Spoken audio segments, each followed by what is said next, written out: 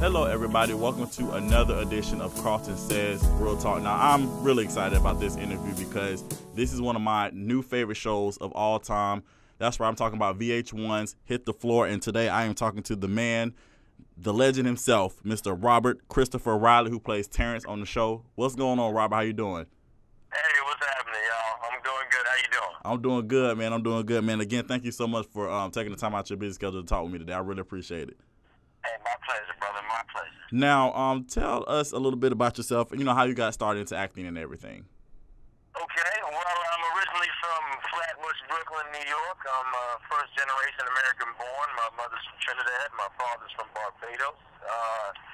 I was at Lehigh University in undergrad in Pennsylvania, and I was studying accounting and was going to be a football player, or should I say I was a football-playing accountant at the time.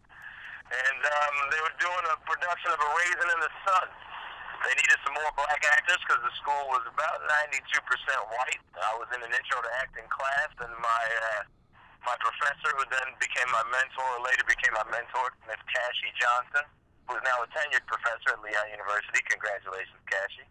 She, asked me to audition for the show, and I inevitably said yes. I said no a bunch of times first, but I said yes out of a sense of obligation to my community because we didn't have very many things for minority students at the time. Mm-hmm. And luckily I tripped over something that I love doing and I'm pretty good at. So. Well, I'll say you a little bit more better than pretty good. So, yeah. I appreciate you, man. I appreciate you. No problem. Now, like I said in the intro, guys, Robert is best known for his role as Terrence on the VH1 show Hit the Floor. Big fan of the show. As soon as I saw the name Kimberly Elise, I was like, I'm watching it. So, and then That's a good idea. yeah, and then I saw the hot promos they were showing, and I was like, yeah, I got to tune in. This show's gonna be really good. Now, for those who have not seen it, how about you tell the folks out there about the show and just tell them about your character. Hit the Floor is a VH1's newest scripted drama. We're going into our second season. We'll be back summer 2014. We're the #1 new scripted series on cable this summer, which was amazing and a little bit unexpected by a lot of people, I'm sure. But the show is a drama. Some would call it an evening soap. It centers around a professional basketball dance team called the Devil Girls. They are the dancers for a fictional team called the Los Angeles Devils. And I play Terrence Wall, who is the captain of the Devils. You could pretty much call him Kobe Bryant, or maybe more of a Dwayne Wade situation with a LeBron coming in as who's played by McKinley Freeman. And that character is Derek Roman. So you've got a lot of the relationship shenanigans that go on with the players and the dancers, some of which has been corroborated by professional dancers and athletes that I know. Mm-hmm. And you got a little bit of shenanigans involving the owner and the coach, and then the former. Well, now she is the former. Charlotte Ross, aka Olivia, was the original head of the Devil Girls and an ex-Devil Girl herself. Her position has been taken in the season finale by Kimberly Elise, aka Sloan Hayes, and so we're going to see where things go. Sloan has in her dancer days birthed the child, Asha, who is the star of our show, played by Taylor Page. And that is a love child of herself and Dean Kane, who plays our coach, Pete Davenport. So there's a little bit of, that was a big bombshell in season 1, along with some other things. We got our lovely Kat Bayless, who plays Kyle, the amazing effervescent country Southern belle she is. Provides a lot of the comic relief as well as a lot of the I'd say some of the common sense moments that she tends to be Asha's rock, so to speak. And it's a great show. I could go on and on about those storylines, obviously, because they're all very close to me. I know them well. But you can catch if you haven't caught season 1, it's available now on iTunes and Amazon for download. I'm sure the DVD collection will be coming out soon for the holidays. And everybody I know that watches it really loves it. People are waiting for it to come back, and I'm thankful to be a part of it. Yeah, and I'm definitely one of those people who are waiting for it to come back. Me and my family talk about the show all the time. Guys, definitely check out this show. Like I said, it's just a phenomenal show. The acting is great. The writing is superb. The dancing is amazing. The dancing in the show, the ladies, I can go on about this show too. So it's just a really good show. Now, and the season 1 finale. Now, Terrence found out that his girlfriend was the reason why his drug test kind of came back all funny. Now, when you read that script, what was going through your mind on that? Because me personally, when I was watching, I was like, wow, she's a dirty broad. That's messed up. Like, what was in your mind when you read the script for the first time? You was like, were you like surprised? Were you like, dag? You know what? How were you thinking? What was your thought process? Well, I mean, it's being as involved as I am with the character, or I can't say I saw it coming, but I wasn't surprised when I saw it. All I can say is I love the way it played out. As a man, I would have done the same thing, and I think that's really what I tried to bring across in my portrayal of Terrence, is that, at the end of the day, you can love somebody so much, which he did. He really did, and in all likelihood does love Yelena, played by Logan Browning,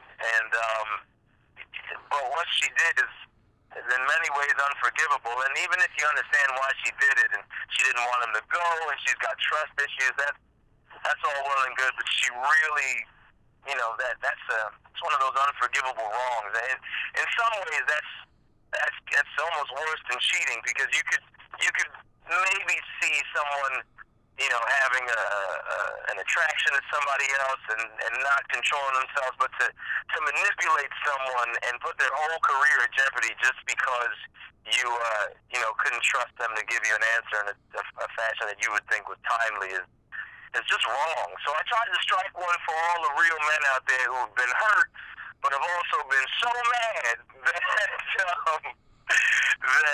it's hard to control. So I tried to bring that across in the finale, and by all accounts, it went pretty well. People seem to have gotten that. Yeah. Yeah, most definitely. I know I was pissed off. I was like, dang, that's messed up. Like, that was wow. I'm like I said, I'm ready for season 2. Are you guys filming right now? We actually start filming in January. Okay. So I'm sure they're just about done writing now. They started writing. The team got together in August, and they've been feverishly writing season 2. I know they're very excited. I've run into a lot of the top brass of VH1, and they're just as excited about this season, if not more so, than they were last season.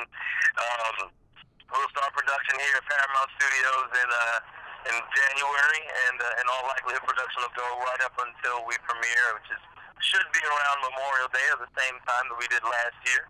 Okay. Yeah. Cool. That's what's up. Now I know you're definitely a busy man. So are there any other projects that you're working on? If so, what are you doing?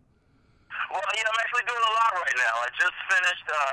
I finished principal photography on my own short film that I wrote and produced and directed, called Finally, starring myself and Lawrence Hilton Jacobs. It's a story about fathers and sons and interconnected lives. And I've been doing a lot of spoken word at a couple performances at Rooftop 3100 here in downtown Los Angeles.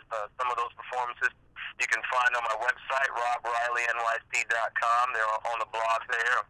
Also getting busy working on some music, getting ready to put a little bit of singer-songwriter acoustic guitar stuff out, probably before the end of the year. So I'm staying busy.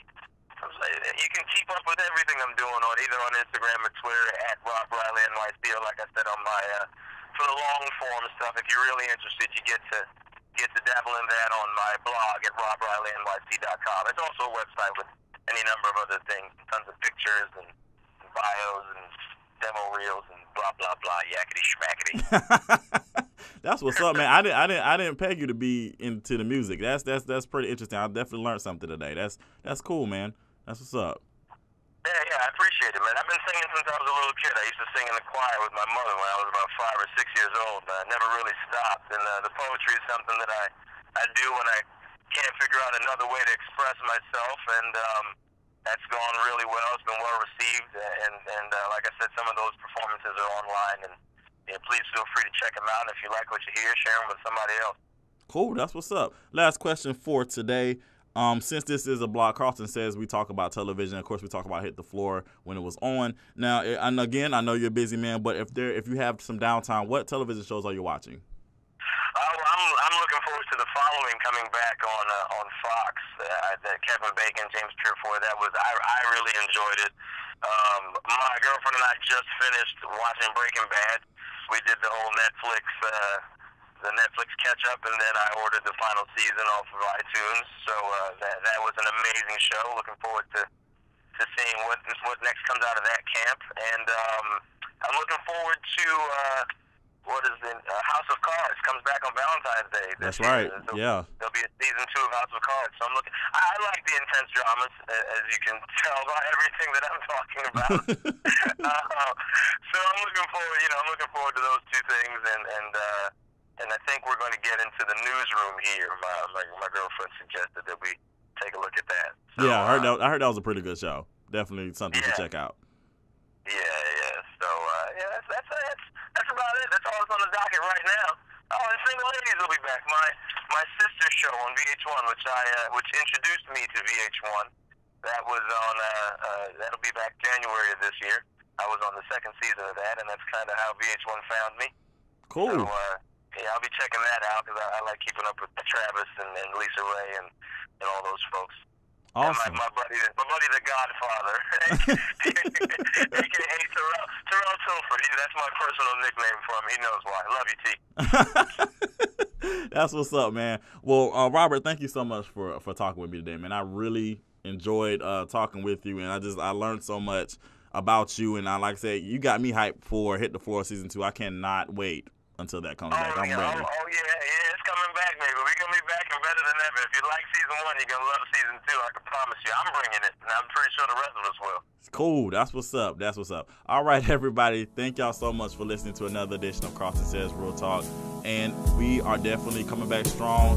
If you guys don't hear from me, I hope you guys have a great and happy and a Merry Christmas and a even more prosperous 2014. I know we are, and we're excited about all the great things that's going to happen in the new year. All right, thanks, guys. That's it for KARLTON Says Real Talk.